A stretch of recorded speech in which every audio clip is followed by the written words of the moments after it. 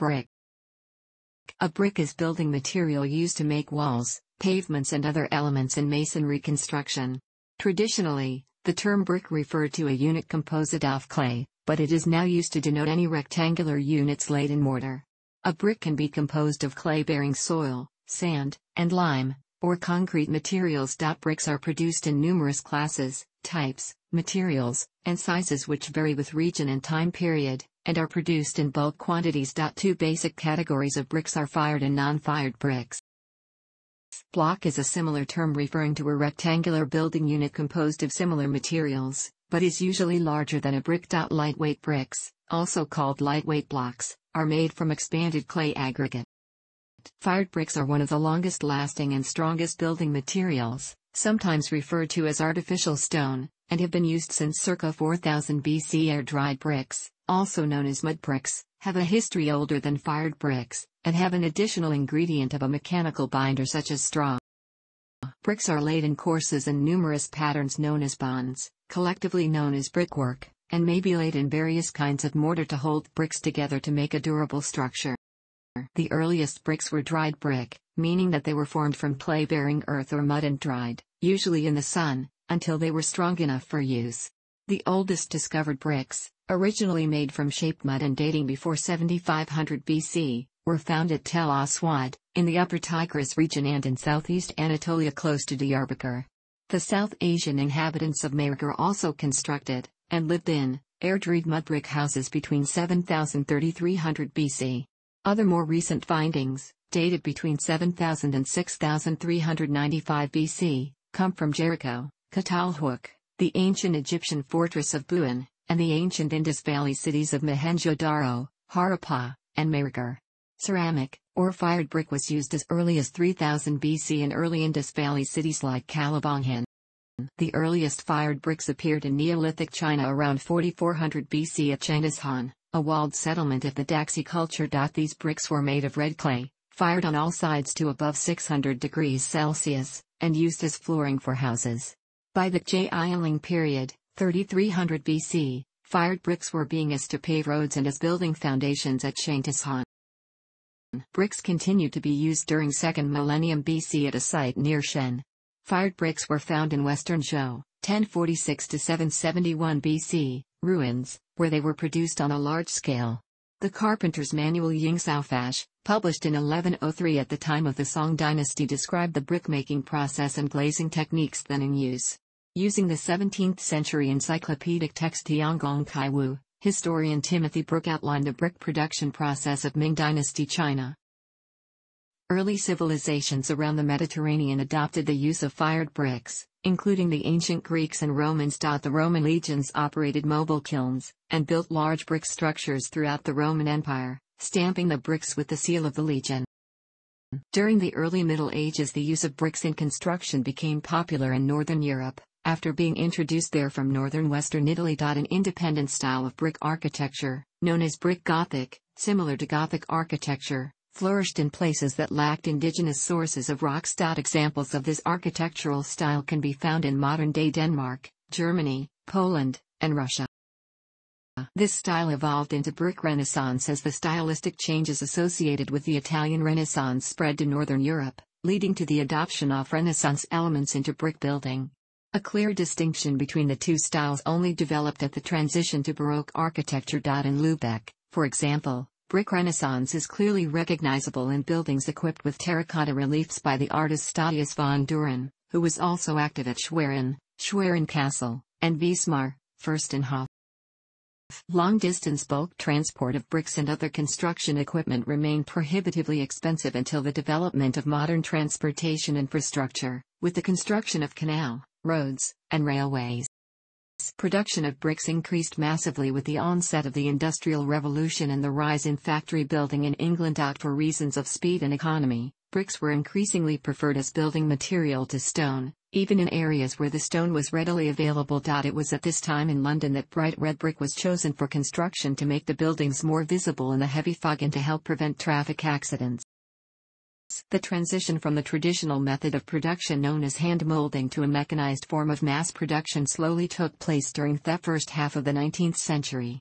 Possibly the first successful brick-making machine was patented by Henry Clayton, employed at the Atlas Works in Middlesex, England, in 1855, and was capable of producing up to 25,000 bricks daily with minimal supervision.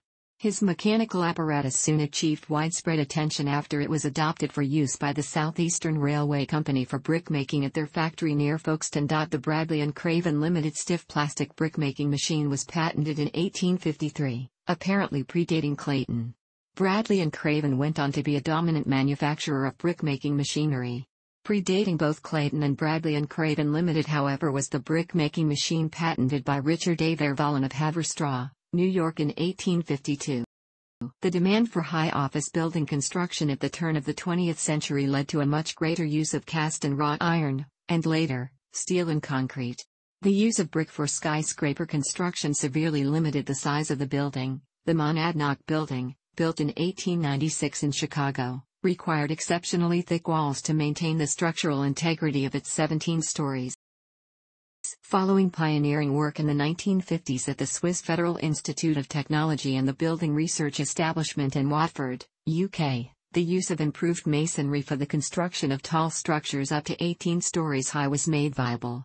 However, the use of brick has largely remained restricted to small to medium-sized buildings, as steel and concrete remain superior materials for high-rise construction. There are thousands of types of bricks that are named for their use, size, forming method, origin, quality, texture, and/or materials. Categorized by manufacture method. Categorized by use. Specialized use bricks. Bricks named for place of origin. Three basic types of brick are unfired, fired, and chemically set bricks. Each type is manufactured differently. Unfired bricks, also known as mudbricks, are made from a wet, clay-containing soil mixed with straw or similar binders. They are air-dried until ready for use. Fired bricks are burned in a kiln which makes them durable. Modern, fired, clay bricks are formed in one of three processes: soft mud, dry press, or extruded. Depending on the country, either the extruded or soft mud method is the most common, since they are the most economical. Normally, bricks contain the following ingredients. Three main methods are used for shaping the raw materials into bricks to be fired. In many modern brickworks, bricks are usually fired in a continuously fired tunnel kiln, in which the bricks are fired as they move slowly through the kiln on conveyors, rails, or kiln cars, which achieves a more consistent brick product. The bricks often have lime, ash, and organic matter added, which accelerates the burning process. The other major kiln type is the Bull's Trench Kiln, BTK, based on a design developed by British engineer W. Bull in the late 19th century. An oval or circular trench is dug, 6 to 9 meters wide, 2 to 2.5 meters deep, and 100 to 150 meters in circumference. A tall exhaust chimney is constructed in the center. Half or more of the trench is filled with green, unfired bricks which are stacked in an open lattice pattern to allow airflow. The lattice is capped with a roofing layer of finished brick. In operation, new green bricks, along with roofing bricks, are stacked at one end of the brick pile. Cooled finished bricks are removed from the other end for transport to their destinations. In the middle, the brick workers create a firing zone by dropping fuel, coal, wood, oil, debris, and so on, through access holes in the roof above the trench. The advantage of the BTK design is a much greater energy efficiency compared with clamp or stove kilns. Sheet metal or boards are used to route the airflow through the brick lattice so that fresh air flows first through the recently burned bricks, heating the air, then through the active burning zone. The air continues through the green brick zone, preheating and drying the bricks, and finally out the chimney, where the rising gases create suction that pulls air through the system. The reuse of heated air yields savings in fuel costs. As with the rail process, the BTK process is continuous. A half-dozen laborers working around the clock can fire approximately 15,000 to 25,000 bricks a day. Unlike the rail process, in the BTK process the bricks do not move. Instead, the locations at which the bricks are loaded, fired, and unloaded gradually rotate through the trench. The fired color of tired clay bricks is influenced by the chemical and mineral content of the raw materials, the firing temperature, and the atmosphere in the kiln.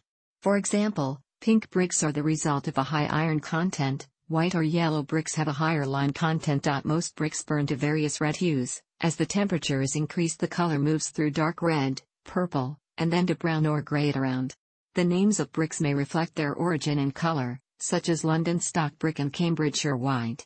Brick tinting may be performed to change the color of bricks to blend in areas of brickwork with the surrounding masonry. An impervious and ornamental surface may be laid on brick either by salt glazing, in which salt is added during the burning process, or by the use of a slip, which is a glazed material into which the bricks are dipped. Subsequent reheating in the kiln fuses the slip into a glazed surface integral with the brick base. Chemically set bricks are not fired but may have the curing process accelerated by the application of heat and pressure in an autoclave.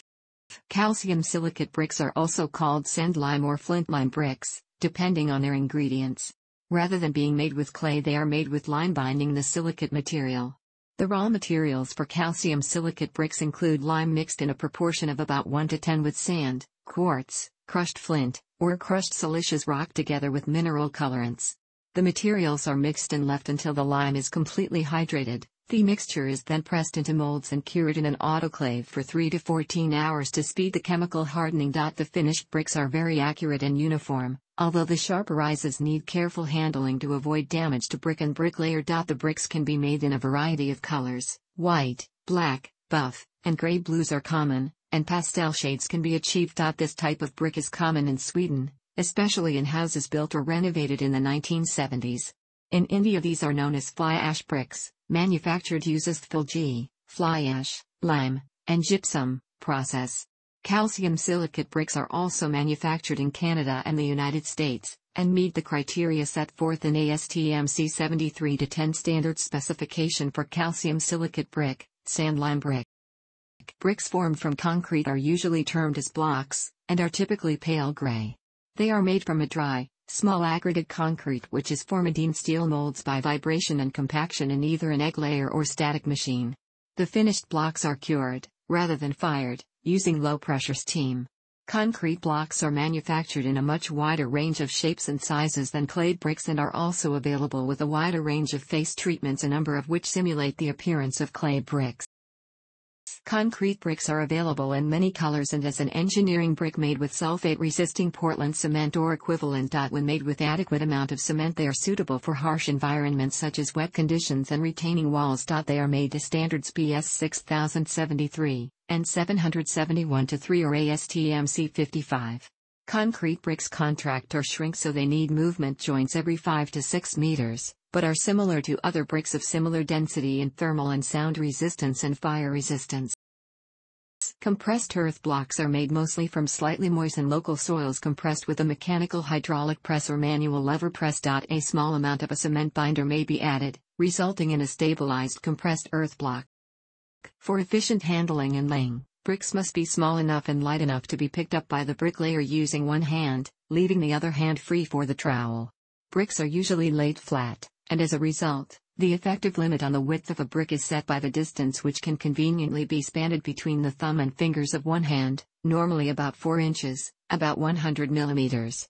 In most cases, the length of a brick is twice its width plus the width of a mortar joint, about 8 inches, about 200 millimeters, or slightly more. This allows bricks to be laid bonded in a structure which increases stability and strength. For an example, see the illustration of bricks laid in English bond, at the head of this article. The wall is built using alternating courses of stretchers, bricks laid longways, and headers, bricks laid crossways. The headers tie the wall together over its width. In fact, this wall is built in a variation of English bond called English cross bond, where the successive layers of stretchers are displaced horizontally from each other by half a brick length. In true English bond, the perpendicular lines of the stretcher courses are in line with each other. A bigger brick makes for a thicker, and thus more insulating, wall.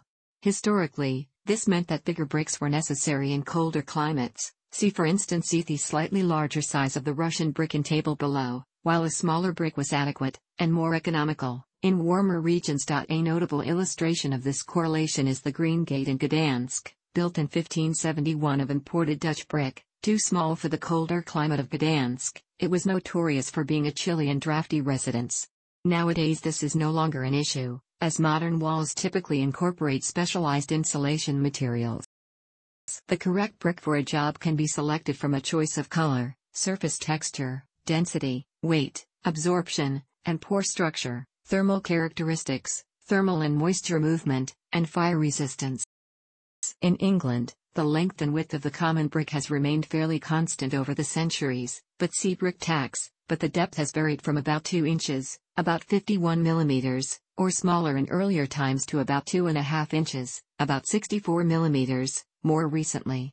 In the United Kingdom, the usual size of a modern brick is 215 times 102.5 times 65 millimeters, about times inches, which, with a nominal 10 millimeters, inch, mortar joint, forms a unit size of 225 times 112.5 times 75 millimeters, 9 times 3 inches, for a ratio of 6:3:2. In the United States, modern standard bricks are specified for various uses. Most are sized at about 8 times inches, 203 times 92 times 57 millimeters. The more commonly used is the modular brick times inches, 194 times 92 times 57 millimeters. This modular brick with a mortar joint eases the calculation of the number of bricks in a given wall. Some brickmakers create innovative sizes and shapes for bricks used for plastering, and therefore not visible on the inside of the building, where their inherent mechanical properties are more important than their visual ones. These bricks are usually slightly larger, but not as large as blocks, and offer the following advantages. Blocks have a much greater range of sizes. Standard coordinating sizes in length and height, include 400 times 200, 450 times 150, 450 times 200, 450 times 225, 450 times 300, 600 times 150, 600 times 200, and 600 times 225. Depths, work size, include 60, 75, 90, 100, 115, 140, 150, 190, 200, 225, and 250. They are usable across this range as they are lighter than clay bricks. The density of solid clay bricks is around 2,000 kilograms per cubic meter. This is reduced by frogging, hollow bricks, and so on, but aerated autoclaved concrete, even as a solid brick, can have densities in the range of 450 to 850 kilograms per cubic meter. Bricks may also be classified as solid, less than 25% perforations by volume, although the brick may be frogged, having indentations on one of the longer faces, perforated, containing a pattern of small holes through the brick, removing no more than 25% of the volume, cellular, containing a pattern of holes removing more than 20% of the volume, but closed on one face, or hollow, containing a pattern of large holes removing more than 25% of the brick's volume. Blocks may be solid, cellular, or hollow. The term frog can refer to the indentation or the implement used to make it. Modern brickmakers usually use plastic frogs, but in the past they were made of wood. The compressive strength of bricks produced in the United States ranges from about 1,000 lbf/in² to 15,000 lbf/in², 7 to 105 megapascals or N per square millimeter, varying according to the use to which the brick are to be put. In England, clay bricks can have strengths of up to 100 megapascals, although a common house brick is likely to show a range of 20 to 40 megapascals. In the United States, bricks have been used for both buildings and pavements. Examples of brick use in buildings can be seen in colonial-era buildings and other notable structures around the country. Bricks have been used in pavements especially during the late 19th century and early 20th century. The introduction of asphalt and concrete reduced the use of brick pavements, but it is used as a method of traffic calming or as a decorative surface in pedestrian precincts. For example, in the early 1900s, most of the streets in the city of Grand Rapids, Michigan, were paved with bricks. Today, there are only about 20 blocks of brick-paved streets remaining, totaling less than 0.5% of all the streets in the city limits. Much like in Grand Rapids, municipalities across the United States began replacing brick streets with inexpensive asphalt concrete by the mid-20th century. Bricks in the metallurgy and glass industries are often used for lining furnaces, in particular refractory bricks such as silica, magnesia, camid and neutral chromomagnesite refractory bricks. This type of brick must have good thermal shock resistance, refractoriness under load, high melting point, and satisfactory porosity. There is a large refractory brick industry, especially in the United Kingdom, Japan, the United States, Belgium and the Netherlands. In Northwest Europe, bricks have been used in construction for centuries. Until recently, almost all houses were built almost entirely from bricks. Although many houses are now built using a mixture of concrete blocks and other materials, many houses are skinned with a layer of bricks on the outside for aesthetic appeal. Engineering bricks are used where strength, low water porosity or acid, flue gas, resistance are needed. In the UK, red brick university is one founded in the late 19th or early 20th century. The term is used to refer to such institutions collectively to distinguish them from the older Oxbridge institutions, and refers to the use of bricks, as opposed to stone, in their buildings. Colombian architect Rogelio Salmona was noted for his extensive use of red bricks in his buildings and for using natural shapes like spirals, radial geometry and curves in his designs.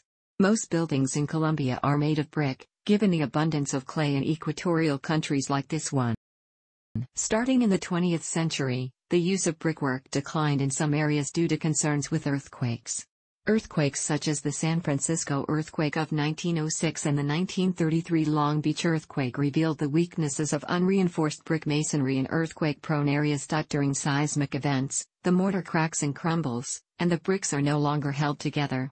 Brick masonry with steel reinforcement, which helps hold the masonry together during earthquakes, was used to replace many of the unreinforced masonry buildings. Retrofitting older unreinforced masonry structures has been mandated in many jurisdictions. Thanks for watching. Don't forget to like the video and don't forget to subscribe.